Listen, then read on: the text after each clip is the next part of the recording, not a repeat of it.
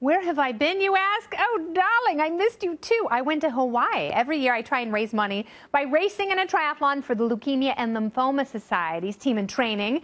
It is a wonderful program, and I raced for my mom, who is a lymphoma survivor. And it connects people who are united by hope, loss, and grief through fitness and competition. And it gives the fight against blood cancer so much meaning.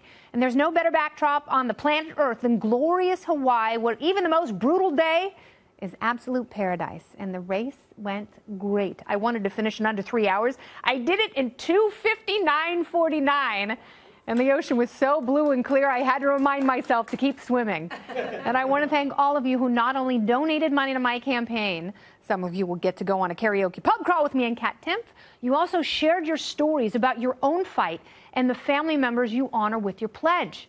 And now let's take on the spring and keep up the fight, renewed and focused on why we do what we do, for those we keep in our hearts along the way.